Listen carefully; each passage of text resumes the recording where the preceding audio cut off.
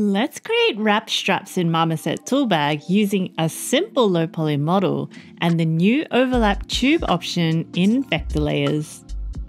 First, create a 3D vector layer and increase the width of the tube in the layer settings window.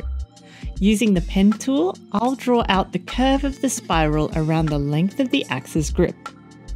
This does take a little bit of time, but once it's done, you'll see how easy it is to adjust and iterate on the material designs. After I tuck in the last point, I'll go over to the layer settings to set the profile to bullnose, which adds thickness to the strap. And then I'll go up and enable the overlapping tubes option. Because the tube has its own UV projection, the materials I assign will be aligned along the tube. Or I can switch it up entirely and drag in one of the new tile strip assets from the library. This method helps me try out different designs with the flexibility to make changes on the fly. Or I can make a bunch of skin variations, all without leaving the app